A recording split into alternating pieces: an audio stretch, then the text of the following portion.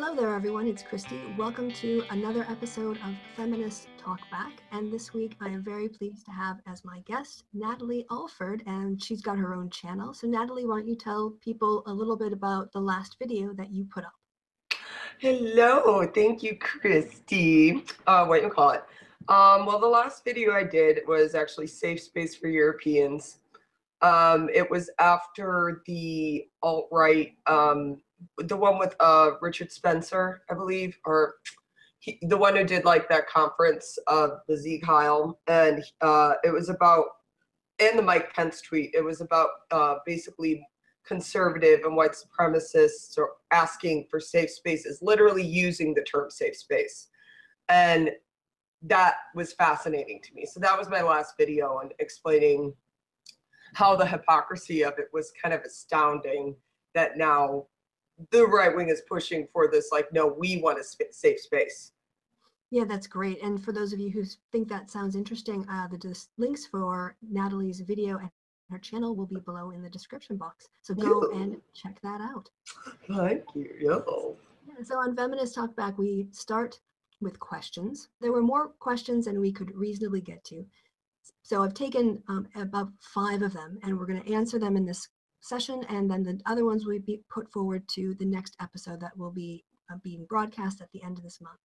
So from afielsch, I think is the pronunciation of that mostly consonants grouped together. Question for the next episode. In what places of the world do men have rights that women do not have, and what are those rights? Or maybe give a different example of men have a right and women do not have in place X. Well, if you're talking about places in the world, Natalie, I think we can talk about lots of places in the world. We could talk about, I mean, do you want the book? I'm not trying to be facetious, but obviously, you know, there are plenty. First, that I think about Saudi Arabia, women cannot drive. And also there are certain laws, I know in Jerusalem, if there's a case of rape, if you report rape, you cannot testify. I believe there was a very fascinating documentary, or that you need at least another person, like in certain countries, you need 2 women to testify against 1 man. Oh, yeah. Well, I mean, you've got all kinds of issues around, even property ownership and women's ability to economically earn amount of money that they could live off of financially, in terms of the wage gap is an issue in employment law all over the world. And there is, of course, a gradient here. There are places where first wave feminism has taken a deeper hold, and the laws have been changed for a while, and those changes have become normalized. But then there are also second wave issues of sexual health and reproductive rights that have been the focus of a lot of second wave, including reform of laws about the social sphere. And I think now we're moving on to getting more refined in our critique of the way that power intersects in society.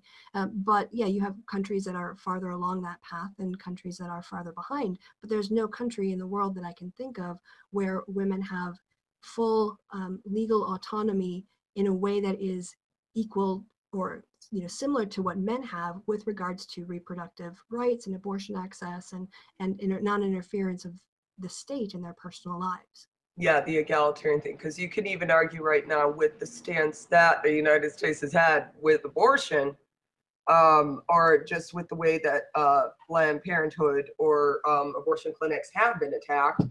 You could try to argue this or that, oh, it's legal, Roe v. Wade was passed, but the problem is that particular right, which, by the way, it is a mainly female concern, or mainly female cisgender concern if you have a uterus, because you can also have, we can get into that, but that is a certain right within this country if you want to talk about it in Western civilization. But yeah, oh, and one of my friends is from India, and she is pretty much a miracle, because there's a rise in abortion of girls, right? So there's even a issue of whether or not women will survive, or in certain places, because it's seen as more ideal to have male children. what I find weird about questions like this, so there's a whole list of, I think the basic conclusion is everywhere in the world has some kind of issue in terms of equality or women having Yeah, a justice on par with men, their access and things. yeah, But it seems to be a bit of a contradiction to me when the anti-feminist camp, people in the anti-feminist camp who will say things like there are only two sexes, therefore there are only two genders, and then right. and then want to claim that the law is exactly the same for both men and women, when you're saying that there are these inherent differences that are biologically determined and therefore are part of who all men and women are. So you can't on the one hand say a one size fits all system for laws on people that you're saying are completely different. Yeah, You have to yeah. acknowledge here that there will always We're all the be. same, but treat them differently. Ugh. Yes, yeah, that's it. One law for all of us, one law for all of us. But you're saying we're fundamentally different, so how can one law fit all of us? You know, especially on issues of reproductive health and rights and access. So Yeah, there's this awesome Jane Elliott. I love her, and I've talked about her, but she does this great example where people are like, "Oh, I don't want to see differences. We're all the same," and then she's like, invites a guy up, right? And then they're on stage, and she's like, "You see any differences between this guy and me?" Right? And she's like, "Are you young?" And he's like, "Yes." And it's like, "Do you like being seen as young?" And he was like, "Yes." And he was also Latin. He's like, "Do you?" And you're Mexican, right? Do you like being seen as Mexican? Yes. And it's like, what other difference do you see? I can't get prostate cancer, right? It's the entirety of accepting differences, and that's okay, right? But there is somewhat of, like you said, a denial, this whole egalitarian, and then a denial of differences, but at the same time pointing them out all the time. And you have to be a hypocrite if you don't want to accept like solid theories. It's just a fact. there's this idea of essentialism, which is that something is an inherent part of something. The idea that there is inherent maleness that is sort of objective and transcends, you know, all men, and it connects them, and it's a thing that is stable and fixed and Yeah. immutable and part of who you are. I have a lot of But I envy know for what people. you're saying. Yeah, that like, now you're a man.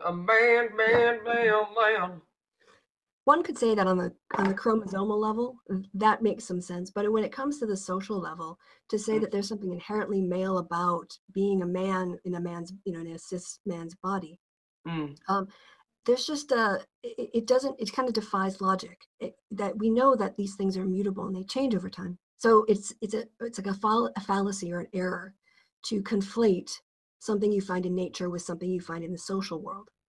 You know, Yeah. just because there's the X and the Y doesn't mean that those are the only two qualities that can exist, and everything about human nature has to fit into one and not the other. Oh, exactly. And if like there was like some universal truth of like manhood, then there wouldn't be examples of like, one of the things I think about, back in Greek days and you got Socrates, but back then maleness, part of his version of maleness, was having relationships with young men. Um, and that was seen as a bravado, even in Roman times of like, like that was seen as a machismo, but also the appreciation of male love. That was seen as a macho thing to do. So if there's this universal manness, it should have been like the same or very similar throughout time, but there's always been different social concepts of what it is to be a man. And it's really interesting, that Greek idea, because of course people tend to focus on the homosexual sex part of it. But what it represented, as you point out, is this idea of male love. And that male Yeah. love was based on a notion of some kind of equality, that there was a Mm-hmm. kind of appreciation for an equal, that someone who understood you on a level that you both could appreciate, that was special. And of course, because women weren't educated, they weren't allowed to be that part of it. Yeah. Yes, it is the case that that notion of a love between equals is very special. But of course, because of the way that patriarchal societies have been structured for most of human history, women have been denied the opportunity, and men have been denied the opportunity to experience that in a heterosexual way. Yeah, yeah. And there's a big, like, I don't know, the whole thing, like, it makes sense when you hear mangina because any type of guy who shows any emotional connection with another guy, regardless of whether romantic interest, oh my God, that's effo. Like, you can't hug a guy, you can't, like, cry with a guy. It's just like there's so many things that end up getting pent up energy.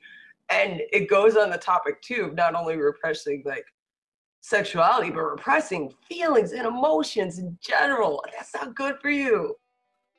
Yeah, most definitely.